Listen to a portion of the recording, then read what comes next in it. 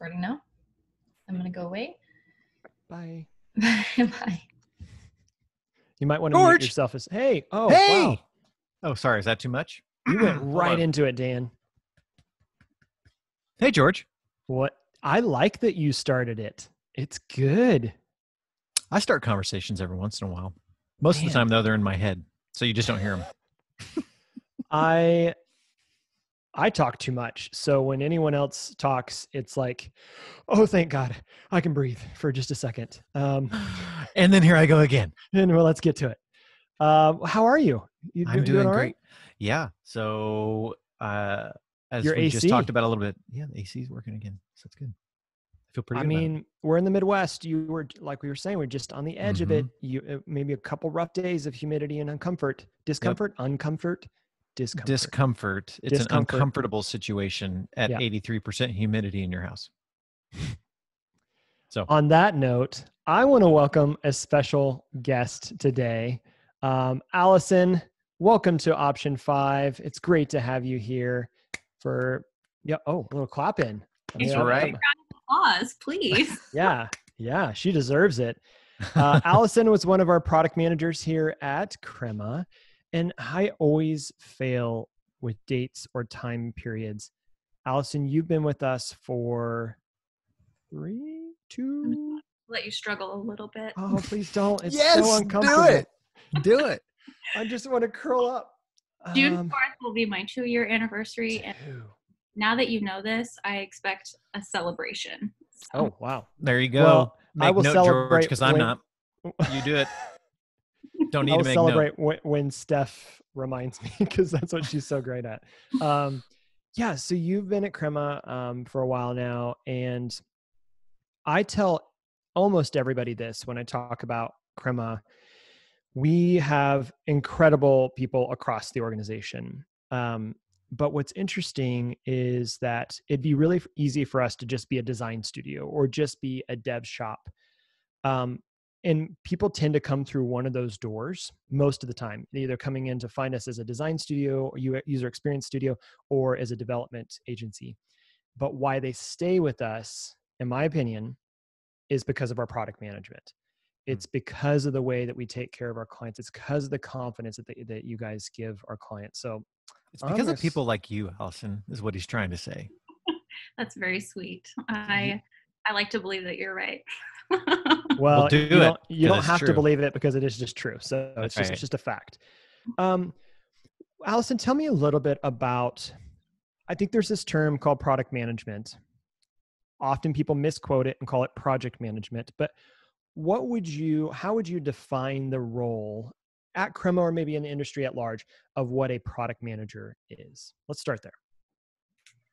So I wouldn't necessarily say that there's a wrong name for it. I think that it varies on where you are, the type of company that you work for. Like what we do is called 1,000 different things. It boils down to like specifically how you're implementing your job. Yeah. So I've been called a product owner before. I've been called a project manager, product manager. You can call it whatever you want, but really like my main goal on any given day is to make sure that my team has everything that they need. So every day is a little bit different. Some days I'm doing like long-term strategy, trying to figure out what the pipeline of work looks like, what features we're going to develop, making sure that we've got the designs ready to go, or I'm working with the designer to really detail out the designs that we'll inevitably implement with development. Some days I'm working with the stakeholders doing the same thing or doing different things to help unblock the team. Some days I'm like knee deep with the development team, trying to unblock them or redefine tasks and make sure that they've got exactly what they need to develop everything that is in front of them. So I'm really an unblocker, planner, organizer. You need it. All the things. All the things. Yeah. Tell me a little bit about when you start thinking about because that is pretty multifaceted, right? And what you need to be focused on. What do you think are some mindsets or some postures that are important for being a great product manager in general, and maybe even more specifically in the way that we work as an agency at Crema, working with clients, et cetera? Yeah. A term that I've heard thrown around when it comes to describing PMs at Crema is that we're generalists, but we're really good at being generalists. Hmm. So you can't be afraid to learn just enough about literally every subject. You want to learn enough so that you can walk into a room and you have context about what's going on. You don't want to learn too much to where you inject yourselves in areas that you probably shouldn't. So Yeah. that is applicable to design, that's applicable to development, that's really applicable to every facet that you're going to touch into, except the product management, like methodologies or tactics that you're implementing. You shouldn't be a generalist there. Hmm. So open to learning is Hmm. really important. It's an absolute must have. You need to be like excited about learning. That's, I think, something that's a really common theme with all of the PMs at Crema is that like we love to nerd out and learn about all sorts of different things. And that's usually why we love our job so much is we get to learn something new every day. Mm-hmm. Can I brag on Allison real quick? Do it. So the question was, what allows, when you think of postures or disciplines that allows a product manager to be good at what they do. One thing that Allison does really well, which is super hard, is that she can have unbiased, in my opinion, unbiased empathy when she's working with her team. So we work with clients and we work with our own coworkers, and all put together as one team, so to speak. And there are moments where, you don't want to put one side against the other, but I've seen her in a really tactful and just gracious way be empathetic to the client, which is sometimes like we have to tell hard truths to the team, but also at the very next 10 minutes worth of conversation can be extremely empathetic with the team, and then have to tell a hard truth to the client. And that is not easy. It's not Mm-mm. easy because I think our bent is to, if someone's 100% customer service focused, it might sacrifice the team more than they should. Or I've got my team's back always and forever, and now you're putting yourself against the customer, which is also not always good. And so really having a balance between having a constant unbiased empathy so that the product can be done well is super hard. And Allison is really good at it. I think that's one of the things that makes her just really flourish in her work. I think our whole product manager team is really good, but Allison specifically is really good at it. So lean into that a little bit, Allison. What are some either strategies or tactics, or even just what goes through your mind as you're trying to navigate those situations? Because that is, in many ways, you're representing different people at different times. How do you navigate that? Well, first off, thank you, Dan. That's so heartwarming. I appreciate that. Uh, so EQ, emotional intelligence, like Mm-hmm. you have good EQ, and that's relative, right? But if you have the capability of like focusing in and trying your best to understand where other people are as well as where you are, it's a balance, right? So actually, one of the best pieces of advice comes from Tuck, my boss. One of the best gifts I've ever been given. Thank you guys for that. He gave me this piece of advice that I actually like in those situations I think about a lot, and I tell the team a lot, is that, everybody's emotions are valid. You can't invalidate someone else's emotion, even if you might not agree with it, or you might not understand it. You can't invalidate it. It's happening to them, and it's very real to them. So Mm-hmm. you have to like take that to heart, no matter the context of the situation, and really try to understand that, like, maybe the team is really upset and they don't want to do this, but the client is feeling lots of pressure, and like all of those feelings are valid, and it's really important for us to acknowledge them and try to put ourselves in their shoes. And so I try very hard to do that, and it's also my responsibility to have the team do the same thing. Mm-hmm. If it's just me, it's I'm going to be fighting, at every angle, just trying to make sure that I can kind of get the team in that mindset as well. So I use that tuck quite a lot. Love it. It's good. It's really good. He's a smart guy. Wasn't it Plato that said every person's fighting a great battle? I Yeah. think that goes, I saw that one time. I didn't don't attribute it to me. Plato It was said an it. Instagram quote or something. But I saw it and I thought that's one of my favorite quotes, is because you just never know what someone's walking into the room with. Yeah. I think it's so easy to be like, oh man, I'm having a horrible day, but there's billions of people on this planet. And so everyone is walking in with some level of a great battle. So yeah, very similar to what you just said. I think it was attributed to Plato, but Ian McLaren, Reverend Dr. John, I don't know. Yeah, Wikipedia, man, that'll take you down a rabbit hole. No, okay, so that doesn't come naturally. I'm curious. I'm curious as well. What are some disciplines? What are some activities that draw those conversations out, that give you the space to actually think that way? I know you guys do a lot of things both very structurally and also just kind of on certain rhythms. What are different spaces? What are different disciplines that you have that help to foster that? Yeah, that's good. So we run agile and scrum at Crema. So all of your basic, I'm sorry everybody that hates this word, ceremonies or Yeah. meetings. Yeah. They have their place. They do have their place. I say both, but with a disclaimer, because everybody feels strongly one way or another. But we have certain things put into place so that we can have these conversations. So one of which is a retrospective. My favorite thing in the world. Yeah, agreed. And it's really important that you have like a psychologically safe space during those retrospectives, or you won't get to that, place of being able to empathize with one another. Another is the PMs at Crema. We have one-on-ones with every single person that we work with. So I have a one-on-one with my designer. I have a one-on-one with my test engineer, with each of my developers, and that happens on a bi-weekly basis. So like on any given week, I'm in 2 to 4 one-on-ones. And at that time, it's like an open, safe space where it's me and that other person. And we talk about situations like that, where maybe they don't understand where this is coming from or that is coming from. And it's an opportunity to kind of, level set on what's going on and, try to advocate one way or another and drill down into those specific situations. So specifically when it comes to like emotional intelligence, empathy, things like that, I think the retrospective is first and foremost one of the best uses, and then the one-on-ones, really valuable. What I love about the fact that you guys do those one-on-ones, retrospectives are things that we've been doing for a long time, and we've talked about that on the podcast before. I think something that's interesting is that your decision to do those one-on-ones was totally something that you as a product management craft team decided to do that.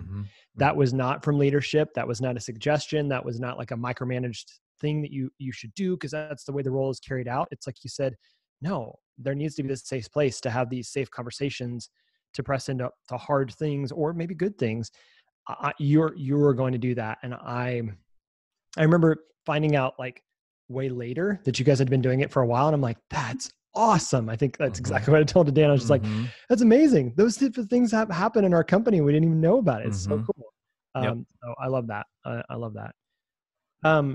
What else? What are other, I know that there are a lot of ceremonies. I will say for me, ceremonies and meetings, it's like, yeah, okay. Ceremonies does make it sound a little bit more like a cult, just as a side note, which, yeah, that is what it is. You guys do wear robes and there is torches burning in the background when you have those ceremonies. And some level of a chant. Right. What are other ceremonies? What are other things that you think help the product managers and really the cross-discipline product team? So I think you representing the team, what are other things that you do on a regular basis to make sure that you can keep your teams aligned and keep things moving forward well? Yeah. So backlog refinement or backlog grooming, another cringeworthy word that's been shifted, but stating both for making sure everybody knows what we're talking about. SEO. We'll get some SEO off about this. Yeah. So that is a time where it's typically just the product manager and the client walking through the backlog. So that's really my time with the client to figure out and understand where their priorities lie. Their priorities could be coming from a slew of different areas. Like maybe it's a user that's a high paying user that really wants this feature, or maybe they're going to cut the cord if they don't get it. It's a high level of pressure that they're getting. Maybe it's their boss's boss's boss. Like this sets the context so that I can pass that along to the team. Yeah. So the backlog refinement is where that happens, where we organize the backlog based off of, business priority and need. Let me ask you a quick question on that before you move on to another one. I was in a conference, like a virtual conference recently, and we were talking about backlog grooming or backlog refinement. And I mentioned the fact that it primarily for us, it's between our product managers and the product owner or the client. Someone called me out, and I'm kind of curious your take on this, that we didn't include the entire product team in that backlog grooming meeting.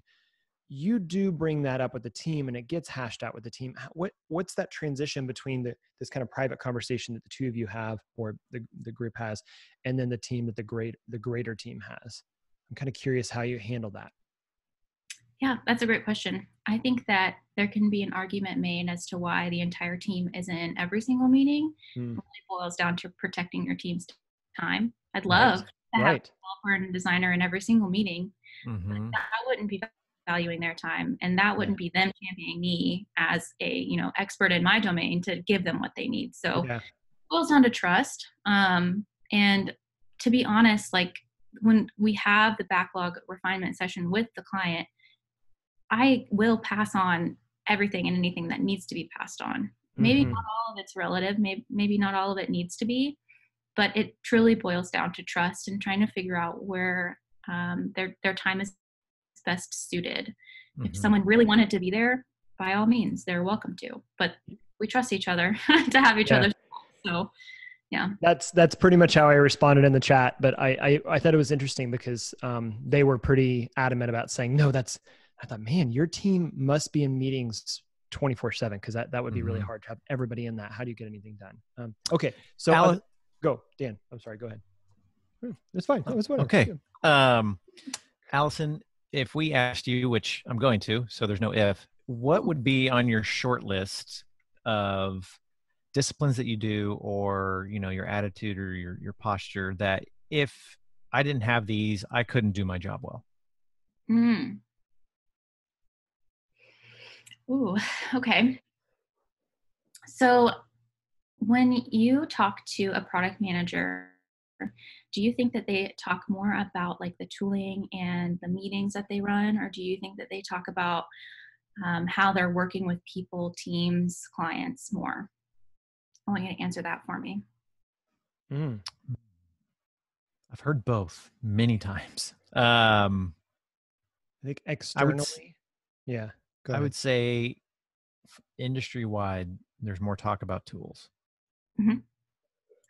I think so too. And I think that what makes a good product manager is leaning back into the, Agile manifesto and putting people and processes above tools.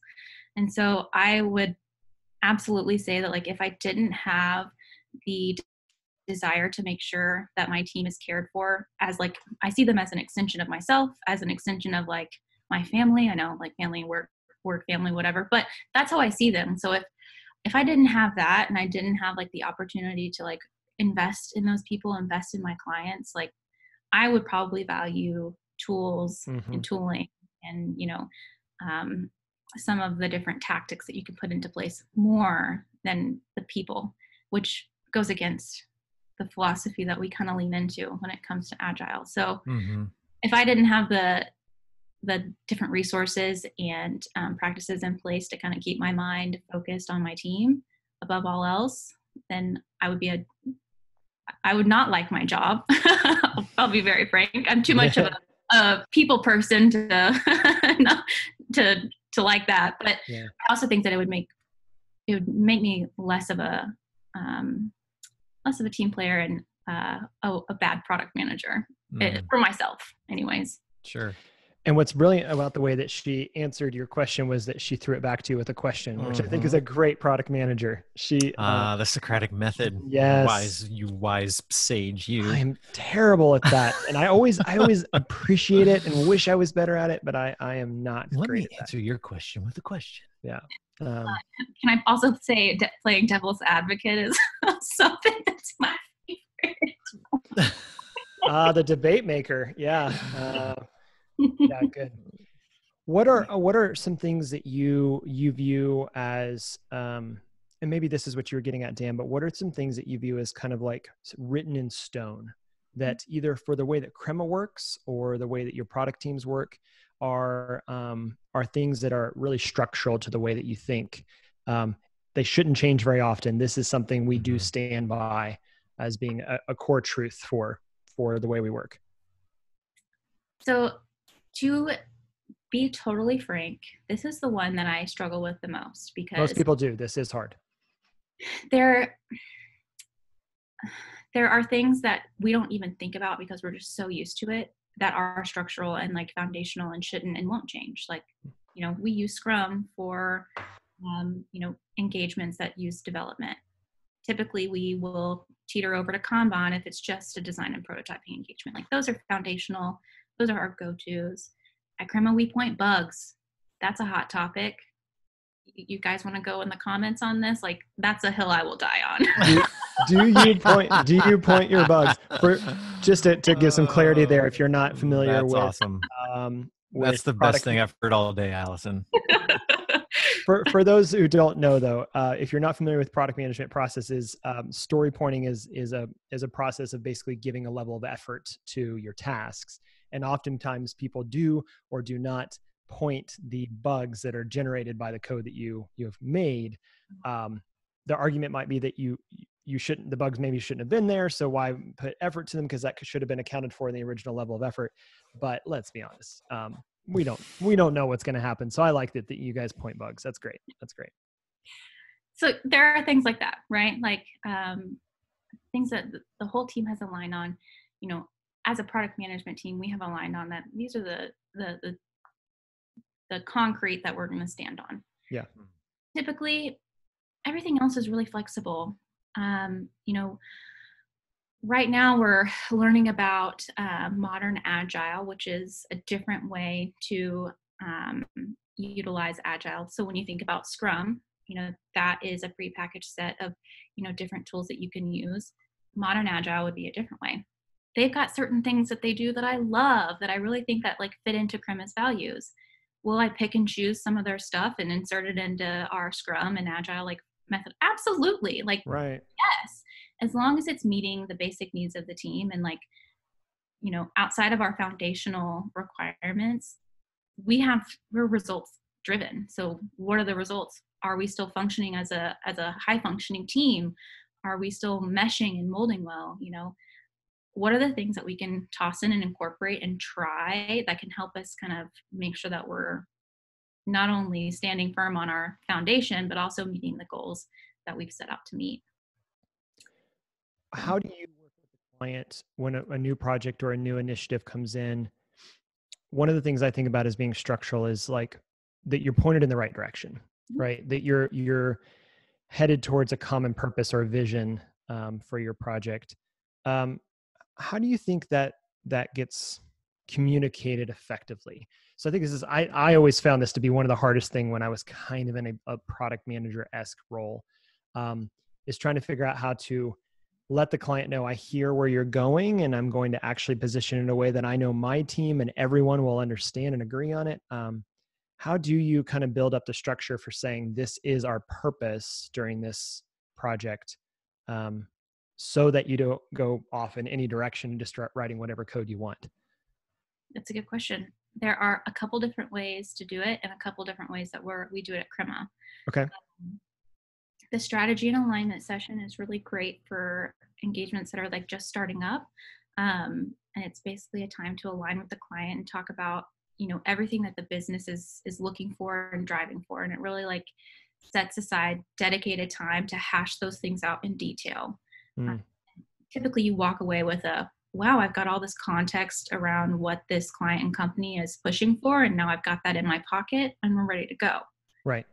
You don't always have time for that. And sometimes you get handed a project or sometimes you get put on a project and that's already happened. Mm-hmm.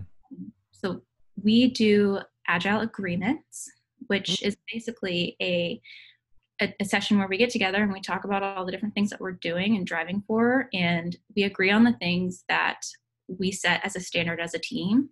And we agree on the goals that we're trying to meet. And the client, of course, is involved with that. And so that is a living document that should update and grow and change as the direction changes. And then lastly, we have like a client measure of success. So what does a client see as successful? Some clients might say, it's adoption rate. I want it to be X percentage. Some might want to lean into velocity. And that, whatever their metric of success, that is their metric of success. And the team aligns to that. And we measure against that on a bi-weekly basis with a quick little survey that I'd love to tell you everything about. But it's really important that the team is aligned with what the client is looking for. And we make sure that we reinstate that with every story that we walk through as a team. Is what we're building reaching that goal? Are we doing scope creep? Does this, I know that this like UI is really beautiful, but like, what does it do to reach that goal? Yeah. Team has to hold each other, accountable for that. And we all have to be aligned with it because it's everyone's responsibility. Mm-hmm. That working agreement is a really good example of where disciplines, postures, and structures intersect. Mm-hmm. So every side of that team has to come with a mindset of, I want to be aligned. I want to communicate well. And we just want to work really well together. We want to be a team that's performing really well. So there's this posture, a desire. And then the discipline is that we're actually going to implement a working agreement and we're going to review it maybe on a regular basis. So there's this discipline, this regularity, consistency of thought, consistency of practice. And then the structure, it's the agreement itself. It's that we are going to behave by these rules. We're going to write it down. Yeah, we're going to live by these principles, so to speak, for as long as this engagement or this whatever time-bound relationship looks like. And so that's a really good picture, and just one for myself, but anyone listening, of like, use that as like when you think of like how all three of these are interacting. That's a really good example from a team perspective. Mm-hmm. That is really good. Man, so much good information. Okay. How do you take it all in? I know. There's times when I just have a hard time processing how many incredibly smart people we have at Crema and trying to keep up with them. I'm just not going to be able to do it all the time. What's something as you think about your role, as you think about product management, as you think about Crema, or maybe the projects you're on or the ones you're allowed to talk about, what's something that gets you excited? Where are you excited about where we're going? We've just gone through a really hard season. We all know that. I know you have been, as with all of us, have been stuck at home with this pandemic, and it's a challenging season for everybody. But looking past that, looking into the future, what's something that you're really excited about, maybe going into the end of 2020 into next year? I'll leave it there. So I've been in product management for almost 6 years now. And so I feel like I've kind of gotten over the hump of, better understanding what I'm supposed to do for a retrospective, or, how to do what when. And I feel like our entire PM team is kind of over that as a whole. Yeah. So we're all really hyper-focused on what can we do? What can we find? How can we pull something else in and change it for the better? So it's not so much focused on, okay, we're going to adopt the SAFe framework and we're going to really dive in. It's not so much, deep diving into the technicalities or getting like really steadfast against a certain method. It's really about what can we find and how can we implement it to change things up for the better. We see maybe a flaw in this area. Let's do some research and find different tools out there that we can use. And we've been doing that, and every single week we meet up, and bi-weekly we meet up and chat about these things, and we're just finding things left and right. So I'm just excited to see this kind of shift. It's been really like heavy on my mental state of product management. It's a little bit stagnant, and dev and design, they have all these different like sweet tools or languages that they get to adopt and learn, and like what's next for a product, and this is what's next for product, researching all of these different things that people are doing and implementing, and just saying, all right, I see where we can, use this and let's see if it'll work. Let's give it the old college try. And if it works, we'll do it across the team, like across the different teams. And if it doesn't, we won't. And I love the experimental nature that we have and the buy-in from our different teams to do that. We've been really lucky that the last handful of things that I'm like, guys, we're going to give this a shot. They're like, okay. It's really great. So I think that that's a good qualifier and a good identifier that you should look for if you're looking to hire, a product manager for your team or for your company. Like, are they actively trying to improve and find ways that they can make not only themselves, but their product teams better? Because if we get to this weird point where we've learned everything that we need to run a team adequately, like on a baseline, that's cool. But how can you improve your story writing? How can you retrospectives? How can you make sure that, you're really soaking as much as possible from your developers' minds and your designers' minds? Like, how can you make things better and better? There's literally no end in, pressing in and making things as good as they can be. So that's what I'm looking forward to. So excited right now. So just a bunch of things to come out of what you just said there. One is the fact that if we think about, of course, a lot of the vocabulary I'm thinking through right now is definitely based off this kind of quote unquote framework, right? That we're trying to give some language to. How have we been thinking? Not necessarily just what we're doing, but how have we been thinking for the last however many years? And you named it, right? It's about being willing to adapt and to grow and constantly improve and learn. And I think that's what makes an organization like Crema incredible. And other teams can work like that as well. Even at the way that you described what you're excited about is really back to kind of our learning loop, which talks about paying attention. So what are other people doing? How are they doing it? And then collecting those ideas and saying, hey guys, here's some things I want to try, making a decision. So paying attention, collecting, deciding how you want to move one of those in, maybe just in a small experiment. So that would be the fourth thing, to experiment. And then once you figure out the result of that, either a success or sometimes a failure, you start sharing that with the other teams and sharing that maybe outside of Crema. Maybe we can make a video about it. Whatever, as a way to say, this is how we're all going to learn together.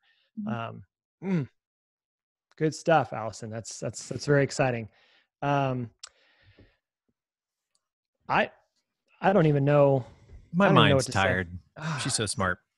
My mind's tired. Yeah. So Alison, I really want to say thank you. You and the entire product management team are doing incredible work. And I started off the episode saying, why do people come to us? They come to us for designer development. They stay with us because of product management. And I think that's true. When Dan and I in the first season of the podcast got a chance to talk about the kind of story of Crema, it was about the fact that early on they were hiring people that happened to have these skills. And then maybe we had this company, so Dan and I could help people do things and do it well. And I love the fact that hasn't changed. They're still hiring incredible people, right? That have this ability to adapt and learn and grow and empathize and be cross-disciplined to achieve incredible outcomes. I've seen the work that our team's doing, the work that your teams are doing. Really, really exciting. I'm very, very proud. So thank you for everything you're doing on that. Thank you. All right. I guess I get to wrap it up with the normal spiel. Dan, do you want to do it, Dan? You want to? No. You're all over it. Yeah, you do it so well. Okay. Well, as usual, thank you, everybody. I do it really well, huh? Yeah, I just can't even speak. Thanks, everybody, for listening to another episode at Option 5. If you are curious about what the title Option 5 means, go back to the early episodes where you can learn about where we say yes and figure things out. It is about experimenting and trying new things. So go back and maybe listen to the archives. And have yourself a laugh, because they're good. It'll be a good time.